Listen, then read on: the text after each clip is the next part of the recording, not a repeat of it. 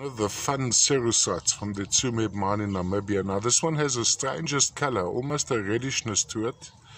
Lovely formation of cerusite. Now it can be displayed two ways around, but to get perspective on this piece, I'm just going to move it around. Don't worry so much at this moment about the color. Just have a look at the crystal faces as they reflect back. Give an indication there.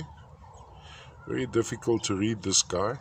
Then the top is terminated, as you can see over there. Termination of sorts. Now, a point of display quite understandable to the cerusite, not quite reticulated, but heading that way, would be this, where you have these little blades jutting out. Now, let's look into the color. In this guy, it's a sort of a yellowish, brownish color. Of course, the cerusite's known for that, some of them from the Tsumeb mine.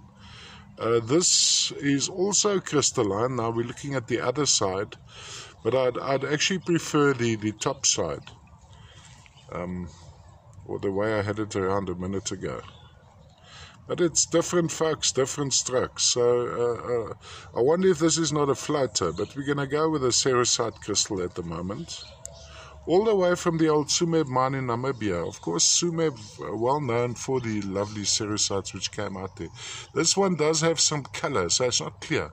We find some interesting inclusions in the cerusites from Tsumeb. The more you magnify, the more you see. And one of the magnificent things of Tsumeb minerals is, first of all, they are aesthetic when held in hand, but the more you magnify, the more you see absolute magazine quality.